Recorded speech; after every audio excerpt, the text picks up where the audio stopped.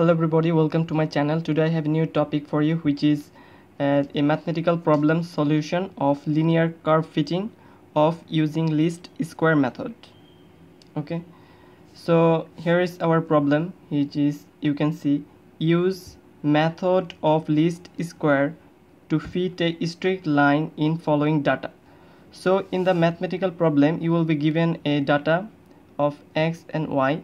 As you can see, all the values 0, 5, 10, 15, 20 and 7, 11, 16, 20 and 26. It means that n equals 5 because you have seen this pair and this pair. This is number 1 pair, this is number 2, 3, 4 and 5. There are 5 pairs. It means that the n value of n is 5. You will be providing this kind of information in your mathematics. So what is our ultimate question that we need to find out? We need to find out the estimated value of y when x equals 25.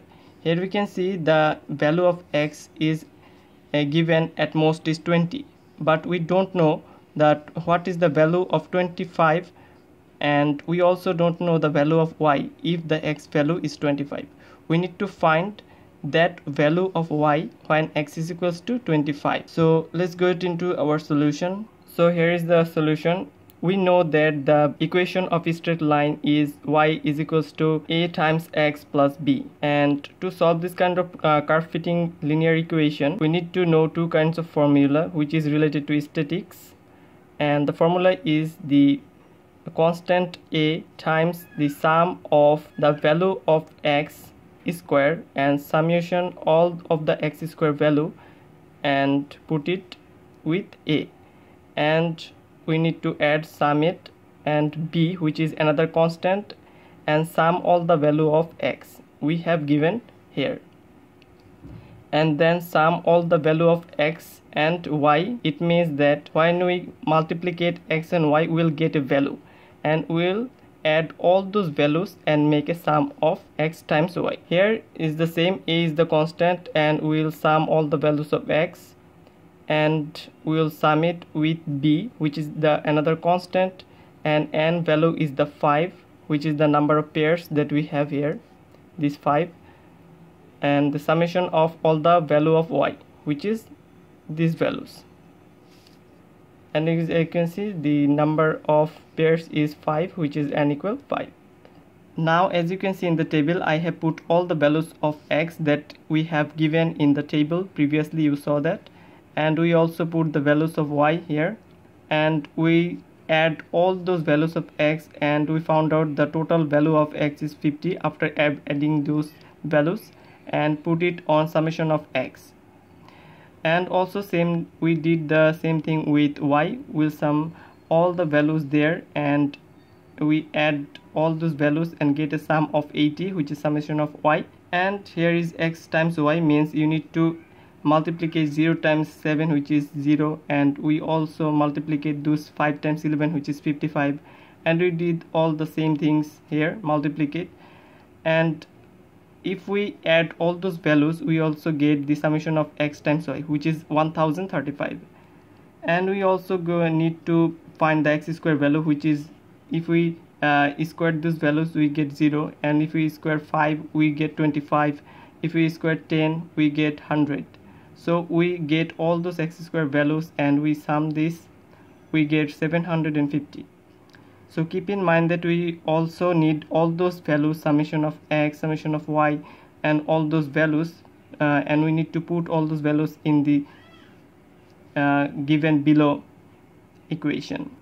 So as you can see, we now just need to put all the values in our below equation, which are a times summation of x square plus b times summation of all x values and summation of xy, and a times summation of x plus b times the pair value n is equal to 5, and which is equal to the summation of y value. And these are two equations, and if we put all those values we will get, suppose a is there, so it will not change, which is a constant, and summation of x square, the value of it is this, summation of x square, which is 750. So we put 750 there, and plus sign, and 50 is the value of summation x, which is this value 50, and the b is the constant, and it is also here present. This is the constant, which is equal to the summation of xy value, which is this one, which is 1035, and as you can see, this is the summation of xy value. Same thing with the second equation. The summation x value is 50 times a plus n value is 5 and b is the constant, which is equal to summation of y, which is this value, which is 80. And if you solve this problem using the calculator, you will get the value of a, which is 0.94, and the value of b, which is 6.6. Now I will show you how to solve this equation and find the value of a and b in ES calculator, which is EFX 991 ES plus. So just click this mode option, this one, and here you can see in this 5, here you say EQN, which is the equation table. So I will press this 5, and here you can see all the equation table there. You can select the one that you need. So we have our equation is a linear equation a, b, and there is our constant. So we need to choose this first one, anx plus bny is equals to cn. Because we do have only two variables, so we will use the first one. So click 1. So after I click 1, we have all those table for entering our values, and the first value of a is 750. Press equal sign, and then we need to put the value of b, which is this one, constant with b, which is 50. This is the constant value, and we need to put it 50, and then we need to put the value of this 1035, which is the constant value, and press equal. Then for the same thing we'll do for this second equation.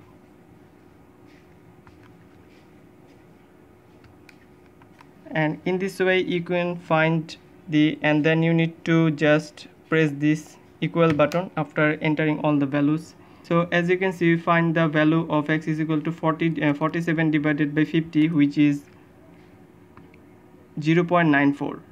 We get one value, which is this one, 0.94. Then if you press equal button again, you get the value of your b, which is the y, and 33 divided by 5, if you press this s to d, you will get 6.6, which is this value, 6.6. So as I told you before, this was our ultimate equation for straight line y is equals to x plus b. As we know that we got our value of a and b, and now we can put these values, y is equal to 0.94, which is the value of a, times x plus the value of b, which is 6.6, which is our required line. This is the value of our line, curved line. And if you need to find the value of when x is equals to 25, so this is our required line. Now in the question we need to find the value of y when x is equals to 25, and then we need to calculate the y when x is equals to 25. So here we does the same thing. We find the value of y when x is equals to 25. This is our this is the required value that we need. When x is equals to 25, just put the value of x is equal to 25 here, and finally you got your proper answer. You got your y is equals to 30.1 when x is equals to 25. This is our required. So that was all from this video. I hope you like it, and if you like it, subscribe to my channel, and peace out.